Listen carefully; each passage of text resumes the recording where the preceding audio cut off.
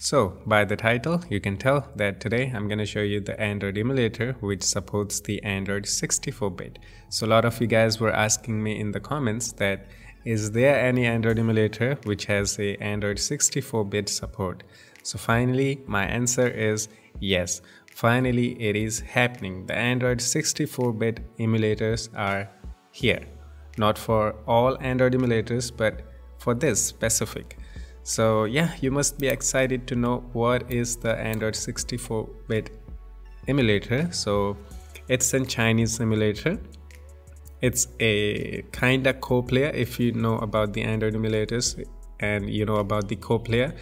So this is similar to that, but this is a totally Chinese Android emulator.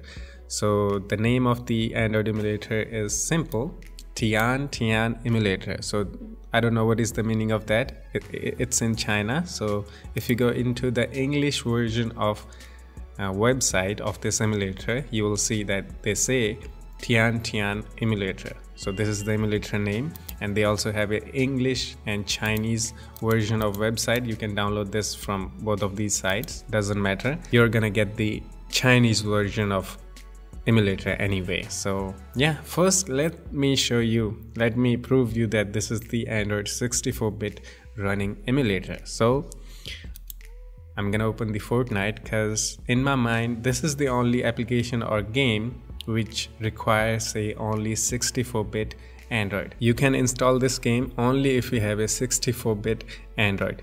So if you have a 32-bit Android, that means you won't be able to install this game. You won't have this install button. So you can see we have the 64-bit Android emulator. So we have the install button. I'm gonna hit on install and let's see what happens. I'm curious to know. Okay, now the Fortnite is installing. So I'm just gonna hit install, and finally after 1 minute it says the Fortnite app installed. I can open it, but I want to go back to the home again like that, and you can see the Fortnite is here, and now I can open this and there we go, it's running. I may have to download additional files. Let's see, we are gonna wait. If it's small size, then we will play it for you. So it says unsupported texture format. Okay, I don't know, but this is the 64-bit Android emulator, because without the 64-bit you cannot install this game. And let's see, let it load actually. You're about to use the cellular data to download the Fortnite content. This will require downloading 2 GB. Oh, that's a really huge file. So once we download this, we will be able to play this actually. So yeah, you got my point.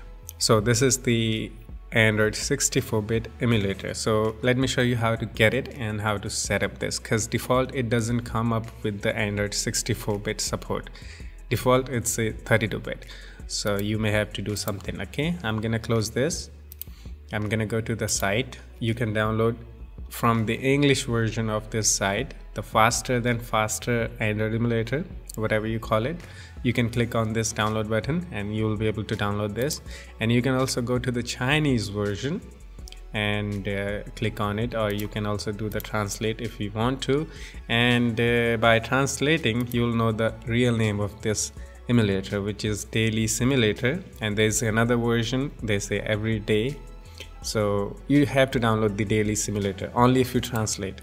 Okay, download this blue one. Okay, click on this and it will download the Android emulator like that. Same for the English site. If you go here, you can see I already downloaded this, so you can just visit both of them. So it doesn't matter where you download it, you're gonna get the Chinese emulator anyway. Okay, so close that. Once you downloaded this, install it. Once you install this, you'll get these 2 icons in your desktop. One will be with the small word and one will be the big. Okay, if you run the small one, which is the default, it's gonna run the emulator, and this is the Android 32-bit emulator default.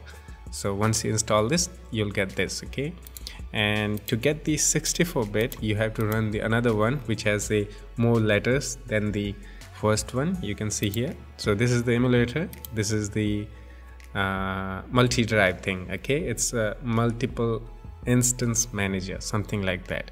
So you just have to open it. Once you open this, you will see only this option which I have ticked. Okay, this is the play button, this is the second, this is the copy and backup, and I have the second option which says something in Chinese language, and after that you can see 64-bit. Okay, that is the thing you have to download. To create this 64-bit Android within this emulator, you just have to click on this. We have two options which says 64-bit Chinese word and the 64-bit. You just click on it and you will see it starts to download the files from the internet, and then it will create the 64-bit Android emulator.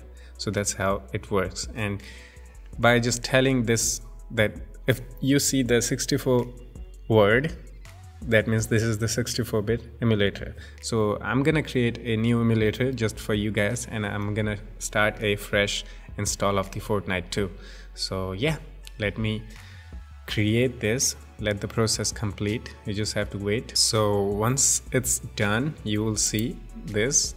Okay, in your case it will be just one, but I have two. So I'm just gonna click on settings and I'm gonna change the setting as I want to. In the settings you can change the display resolution, you can change the RAM, you can change the phone models. If you want to custom, you can have anything, you know, you got the idea. So that's how it works. So now it's time to start the fresh Android 64-bit emulator. Now you can actually close this like that, and we are gonna wait for it to load up actually. So yeah, let's just wait. So once you boot up for the first time, it will show you the instructions in Chinese, not in English. And I found out that till now there is no option to make this software in English.